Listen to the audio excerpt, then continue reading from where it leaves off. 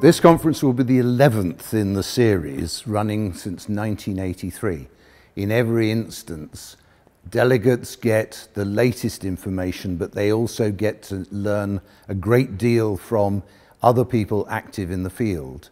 The advantage of a conference supported by the Institution of Civil Engineers and sponsored by the ICE Maritime Board is that we open it up to practical solutions as well as technical advances.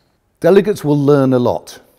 They have a choice too, because with 100 papers, we will have to have some streaming, so they will be able to pick topics that are either directly relevant to them or topics that are simply interesting, and maybe topics in areas that they wouldn't normally learn things about.